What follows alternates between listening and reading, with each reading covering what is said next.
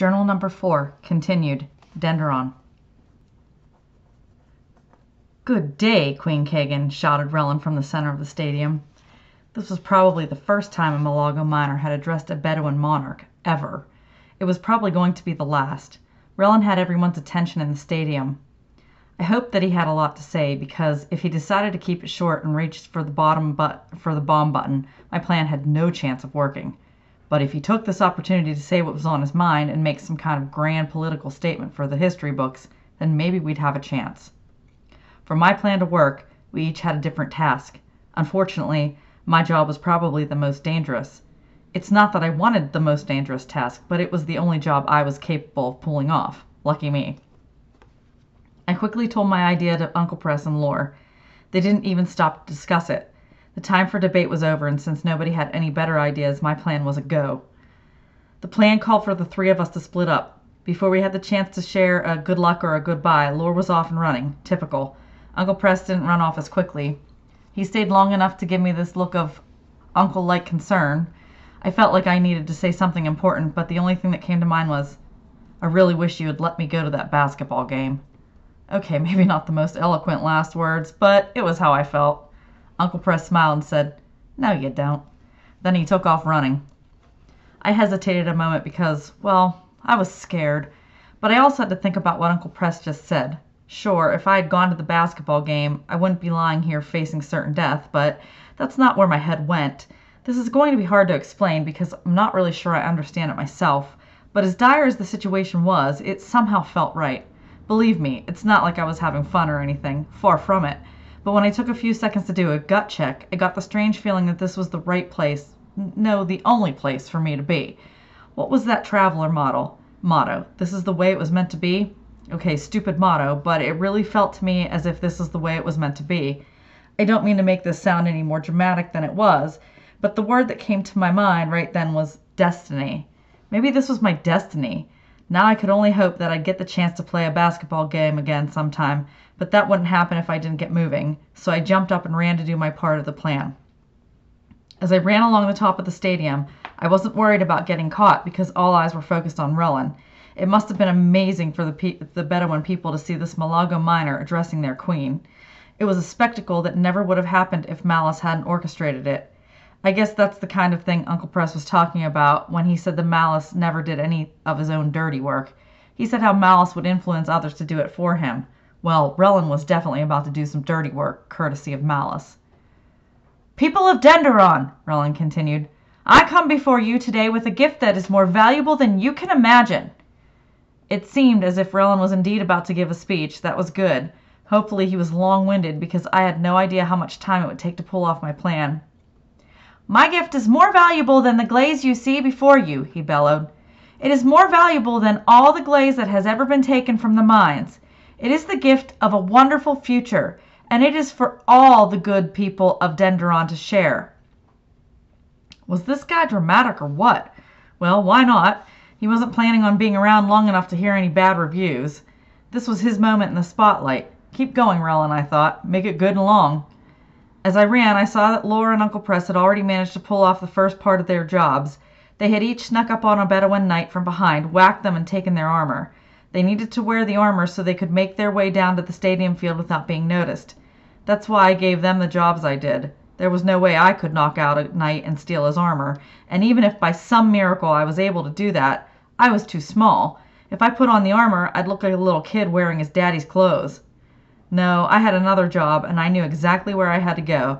It was only yesterday that I had been there. At the time I swore never to go near the place again, but here I was, headed right back. It only took me a few minutes to get there. I was pretty fast, so running 300 yards was nothing, but as I approached my destination, I had a moment's hesitation. I thought that maybe if I ran fast enough and far enough, I could survive the blast from the tack bomb, but that thought lasted only about a nanosecond. There was no way I was going to bail on the plan. At this point, it wasn't even the bomb I was afraid of. That's because I had arrived at my destination, the horrible hole that looked down into the dark depths of the quig pens.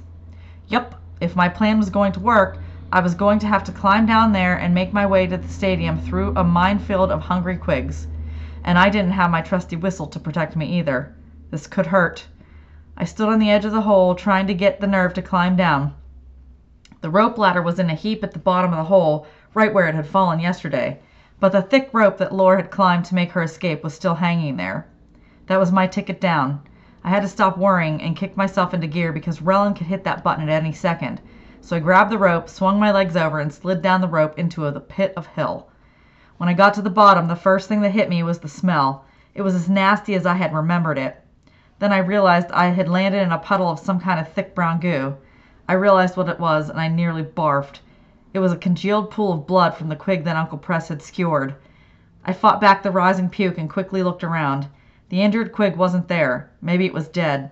Better still, maybe it had been eaten up by the other quigs. Can you believe this was the way my mind was working now? My next goal was to get to the door that led to the stadium as fast as possible. I couldn't sneak quietly through the quig pen. No, I had to beat feet and get there fast. So I took off running in the direction I remembered traveling the day before. The run through the quig pen was terrifying. As I rounded each turn in the labyrinth, I kept expecting to see a monster quig waiting there with its mouth open, ready for dinner. My adrenaline was pumping so hard I don't think I could have walked slowly and cautiously if I'd wanted to. I should have been exhausted by now, but I wasn't. Fear will do that. If a quig didn't get me, then the bomb would. I wasn't sure which would be more painful. My guess is that the bomb would be quicker, but I forced those morbid thoughts away because the goal was to stay alive, not choose the least painful way to die. After a few more turns, I saw the door to the stadium. I had made it. Believe me, I never thought I'd get this far. I ran to the huge door and put my ear to it. I could hear Rellin still giving his speech. That was good. But there was another sound I wanted to hear as well. The job I had given to Laura was to get down to the stadium floor and unlock the door. That wouldn't be easy because as soon as she started to lift the heavy latch, somebody would certainly see her and try to stop her. Timing was everything. If she opened the door too soon, my plan would fail. If she opened it too late, my plan would fail. There was a small window of opportunity, and it was getting close. I listened again, and that's when I heard it. 2 quick raps on the door. That was the signal. Excellent. Laura had made it and was standing outside. Now she had to wait for my signal before opening the door. Of course, she had no way of knowing if I was on the other side or not. For all she knew, I was being munched on by a quig who had a surprise treat fall into its lap. Still, I knew it didn't matter. She would stand there until I signaled for her to open the door or the bomb blew up, whichever came first. Now came the hardest part of all. Talk about a gut check time. Everything that I had done up to this point was easy compared to what I had to do next. I looked around for something to help me and found a metal shield that one of the Bedouin knights had dropped yesterday before he became quig food.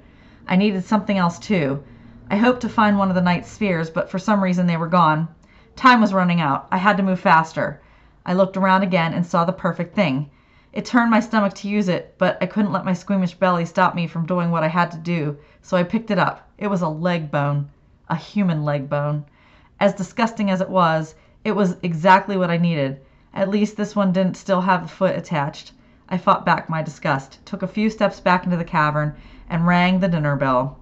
Yes, I was using myself as bait. I used the leg bone to bang on the metal shield and hopefully wake up any napping quig that had missed my crazed run a few seconds before. "Come on!" I shouted. "Come and get it! Tasty meat! Right this way!" This was insane. Think about it. I was putting myself out there to be eaten by a beast that had already devoured 3 people. My hands were shaking with fear. Whose idea was this, anyway? Oh, right, mine. I banged on the shield a few more times, and the annoying sound echoed throughout the cavern. Another horrible thought went through my head. What if they could hear this from the stadium? If there was even a hint of a problem, Rellin would hit the button, and the game would be over. "Let's go!" I shouted. "Come on, you losers! I'm the guy who killed your buddy up on the mountain. Come and get me!" It came without so much as a warning. Yesterday when the quig attacked Uncle Press, it stalked him cautiously and slowly until it was close enough to pounce. That's not what was happening now. From far back in the depths of the rocky labyrinth, I heard the bellow of a quig that was already charging. Maybe it was because of the annoying sound of the shield. Maybe it was my yelling. Maybe it was ravenously hungry. I'll never know. But whatever I had done, it worked. A quig was now charging toward me at a dead run. I could hear its giant paws pounding on the rocky surface as it rumbled closer, ready for the kill. Now was the time. Now was the window of opportunity. Laura had to open that door fast or I'd be lunch. I dropped the shield, ran to the door, and gave the secret, prearranged signal for Laura to do her thing. "Open the damn door!" I yelled as loud as I could. How's that for a secret signal? Laura got the message. With my ear to the door, I heard her fumbling with the heavy lock. This was the same lock that it took 2 nights to lift. I hoped that Laura had the strength to do it by herself. Uncle Press could have helped, but he had his own job to take care of and was probably nowhere near the door. It was all up to Laura. "Hurry!" I shouted. This was one time I didn't care about sounding cool or confident. I wanted her to know how close I was to being eaten. I heard a roar, turned back to look into the quig pens, and saw it, the quig.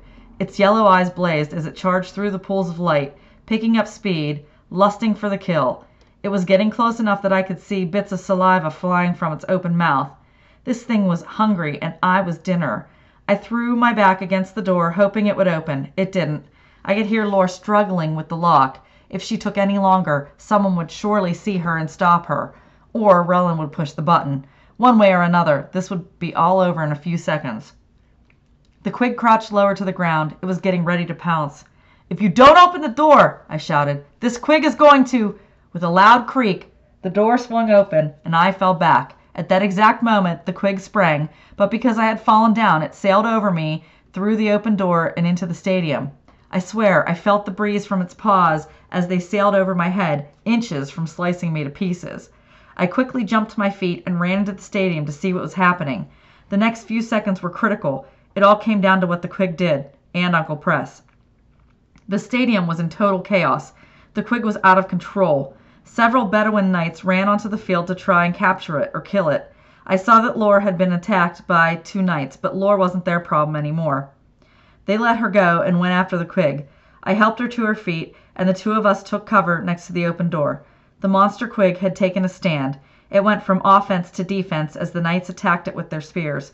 I'm not sure who was doing more damage, the quig or the knights. For every spear they threw at the wild animal, the quig must have slashed 2 knights.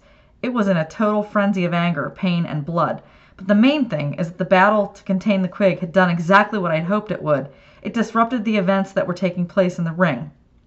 I looked to the center of the ring to see what Rellin was doing. He must have been momentarily stunned by the sudden appearance of the quig, because he stood there with the other miners staring at the action. That didn't last long. He snapped out of it and went for the ore car full of tack. This was it. This was the moment. Rellin was going to push the button. From the corner of my eye, I saw a black streak headed toward Rellin. It was a flying spear. The missile flew at the chief miner and stabbed him right in the forearm, pinning him to the side of the wooden ore car. Rellin screamed out in pain, but I'm not sure if it was a scream of pain or frustration because he couldn't get to the tack bomb. Then I saw a Bedouin knight run up to the ore car, but I knew this wasn't a Bedouin knight. It was Uncle Press. He was going for the detonator. Rellin couldn't move, but the other miners could. They realized what Uncle Press was doing and attacked him. These simple miners were no match for my uncle. Uncle Press was a blur of arms and legs as he took the miners on and knocked them down one by one. There was no way he was going to let any of them get to the detonator. It was an amazing sight. The Bedouin knights had all but killed the quig, and Uncle Press was in full command of Rellin and the miners. I couldn't believe it. My plan had worked. No sooner did I think that the worst was over than all hell broke loose again. I had forgotten there was another quig in the pen, and the door was still open. The second quig charged out onto the field with just as much fury as the first, but the knights were spent, and they didn't have the strength or the will to kill another quig. This was going to be a slaughter. There was nothing to stop this murderous quig, except for Uncle Press. Uncle Press had finished off the last miner, then quickly and carefully pulled the small homemade bomb out from under the ore car full of tack. Rellin tried to stop him, but he was literally pinned to the wooden car and could barely move. The quig crouched down on all fours and surveyed the scene. It was looking for its first victim, and it quickly made its decision. It wanted Uncle Press. "Uncle Press!" I shouted.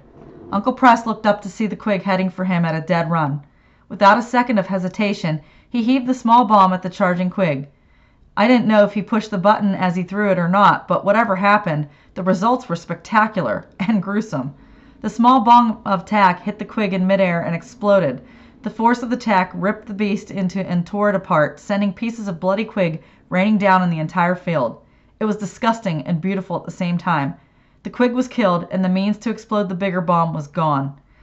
There was an odd calm in the stadium now. It was like no one understood what had just happened, or what to do next. Many of the Bedouin knights were injured or just plain exhausted from their battle with the quig. Kagan stood in her royal box looking down on the carnage. She must have been really confused because she wasn't even eating.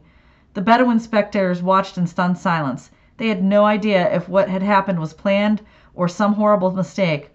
Only the Novans reacted. They gave their typical polite applause. Gotta love those guys. I looked to Laura and said, "What took you so long with the door?" "I had 2 knights on my back," she answered. Not only had she lifted the heavy lock, she did it while fighting off 2 of the Bedouin knights. Uncle Press walked over to Relin and pulled the spear out of his arm, releasing him. He then gave him a rag to tie his wound. Laura and I joined them. Nobody knew what to say. I couldn't tell if Relin was angry, disappointed, in pain, or all of the above. That's when Relin started to laugh. It was the last reaction I expected. It was the same kind of crazy laugh I had heard from him down in the mines. It was like he knew something we didn't know. Again, it gave me the creeps. Finally, Relin said, "You think this is over, but it is not." "Yes, it is," said Uncle Press. "You have no way to explode this tack now." Relin laughed even harder. What was going through his mind? "But this is not all the tack that was brought from the mines," he said. "This grand weapon may have failed, but the signal had been given just the same. It was you who gave the signal, Press, my friend." The 3 of us looked at each other, befuddled. What was he talking about? Then it hit me. I remembered what Relin had said to me the night before. He said that as soon as his miners heard the explosion, it would be their signal to attack. And there had certainly been an explosion. Granted, it wasn't the big boom everybody was expecting, but it was pretty loud just the same. There were Quig guts all over the place as proof. Could the Malago miners have heard it? The answer to that question came right away. A horn sounded from the top of the stadium. All eyes looked up to see a lone Bedouin knight standing there. "The Malago!" he shouted for all to hear. "They're attacking!" Instantly, the Bedouin knights scrambled. Even the knights who had bravely fought the Quig were wounded jumped to attention. They grabbed their spears, straightened their helmets, and quickly climbed up the stairs of the stadium. "Look!" said Laura, and pointed towards Kagan's royal box. What we saw were more knights, hundreds of them, all piling out from inside the palace to join their comrades. Queen Kagan stood on her throne, laughing and clapping like a child, cheering them on. To her, this was a game. She had no idea that these men were headed into a very real battle, or maybe she just didn't care. The knights were now several hundred strong. They looked like a formidable fighting unit. They marched up the stairs of the stadium to join with their comrades and begin the defense of the palace. Then an odd thing happened. The Bedouin spectators began climbing the stairs to the surface as well. They were excitedly laughing and chatting with anticipation. They were followed in turn by the Novans. This was unbelievable. It was like they wanted to watch the battle for themselves. Did they think this was going to be a show put on for their amusement, like the Quig battles? Did they have any idea what was about to happen? Relin said, "We may not have made our grand statement, but we will still have our battle. We are armed with tack, and we will triumph. Your efforts have been in vain. The battle is about to begin."